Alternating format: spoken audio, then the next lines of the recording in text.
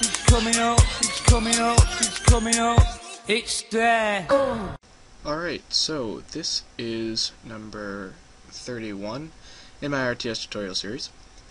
I've gotten pretty much 3 doable requests that I'm going to be covering in this video.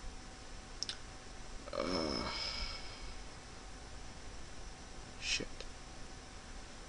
3 doable requests that I will be doing in this video. No, go away. Just lost my arrow. What the hell? Okay, give me a sec. 3 doable requests. My request, the requests were pretty much 3D animation, which I will not be doing ever, because there's so much software out there. I would need to teach it for a certain software. Not everyone's gonna like and use the same software, so I can't teach a certain software. If I could teach a certain software, it would have to either be Animator or Blender, and Animator stinks for animation, and I can't use Blender. So 3D animation is not going to be happening. I will not be teaching it. If you want to learn 3D animation so you can take 2D renderings for your graphics like I do, which is excellent by the way, I really advise it. That's the best way to get some nice lit artwork if you want light effects. Then what you should do is watch a Blender tutorial series on YouTube. Hopefully there are some pretty good ones that actually explain it. You can find them. It shouldn't be too difficult. Second request was minimap. I'm gonna cheat on this one. I know a cheap trick for a minimap, but the numbers are always different. So I'm going to show you my numbers, which is for an. I'm going to show you the numbers I think should work for a standard screen size. I do not have a standard screen size. Now what we're going to do is, if you remember view 0, oh shit. View, what was it? Alright. View 1. What the hell did I do? Alright. View 2 is basically going to be a duplication of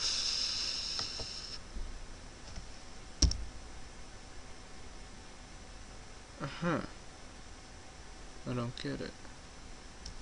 Never mind. A duplication of view 2, except changed just so slightly. We need to get the view, starting off, of this playable area, and then expand it. I multiplied it by 2, personally, which I just realized isn't going to work, because the room isn't that big. So don't make the view bigger than the room, please. My room is 800 pixels, so I'm going to set it to, no, I'm just going to make the room bigger. That's better for me. Okay, so these numbers should work on normal screen sizes. I don't have a really normal screen size, so you may need to mess with the numbers. But what you need to do is get the playable area, and then I doubled it in all directions, lengthwise and widthwise, and that's what we put in the view in room width and height. For view in room, X should be 0 always, no matter what you're doing, and Y should be however big your top GUI is. However tall that is, that's what we put in Y. So those numbers you can get easily. This X, what the hell is this X? Okay, this X should be whatever this. These numbers should be 10 times smaller than this. That way, it's mini. It's a mini map. It's amazing how that works. So I did it 10 times smaller for 128 by 96. Then if you take your playable area, your screen size width, and minus this number, so our screen size is 640. 640 minus 128 is 512. And I don't know how the hell I got it. Oh, port on screen, 64. This is the same as up here, however tall your GUI is. So the numbers change a lot, and the object following should be scrolling, and set to the same as what the hell? This one. Whatever this one is. Whatever view it is, the playable area view that moves around. I put mine at 320 and 208. That might work for you. I don't know. Whatever you put on that other view. Alright, so I'm just gonna run this. My other graphics are working fine. Why the hell is this not? I missed my arrow. Alright. Gonna go ahead and play. And you'll notice there's a little mappy thing up here. And we move down and we move right. And you'll see that we get a much larger view. We can see everything over to here. And we can see everything to our left, which is off a map, like that rock and whatnot. So we're going to go over. And now you can notice that the rock actually disappeared. The rock disappeared from the map because we went so far over. And if we go down enough, maybe, I don't know if, no, I didn't make the room big enough to see the building again, but we'll move the mini-map over, and on the mini-map you'll see a blue rock before it shows up on the screen. Oh wait, I gotta go up too. There you go. So there's a blue rock on the screen. So there you have it. You can see the enemy too and all this other happy stuff. So you can see your stuff, all the big stuff, and it gets all over here. This is like a high def minimap, I guess you could say. I'll work on making a simpler one where enemies are like a blocky red color, something like that. We can do that too, but it's not going to happen now. The next thing I'm going to show you is how to do this.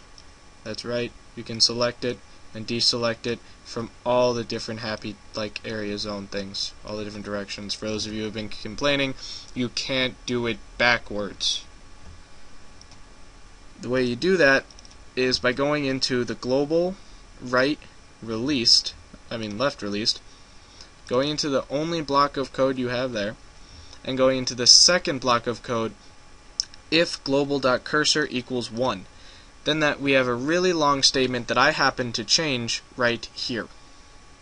You need to change it to this, and the way you do that is, the cheating way is, start off by putting parentheses around the statement.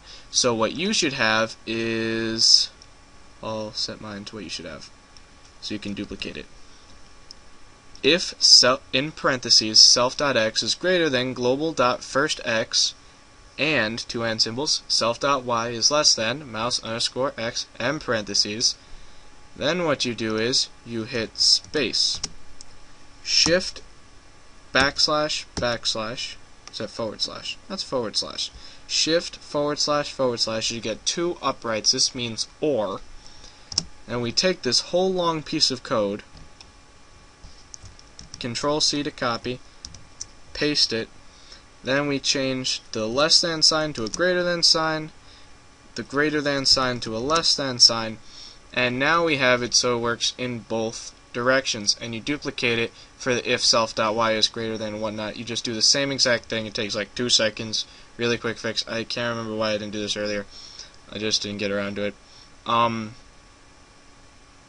And the way it works is it checks if it's one way in between x and y, or it's the other way. It checks whether or not it's greater than the lower value and lower than the greater value, but it checks it twice so that the greater value could actually be lower, if that makes any sense.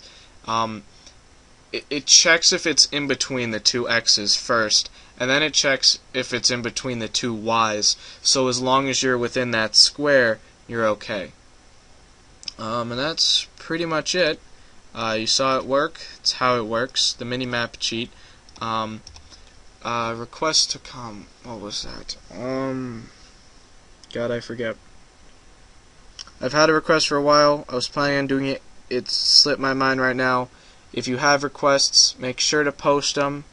If you gave me a request and I forgot about it, as in you gave it to me a really long time ago, I apologize. Send it again. You're like priority number 1. Really sorry about that. Otherwise, thanks for watching.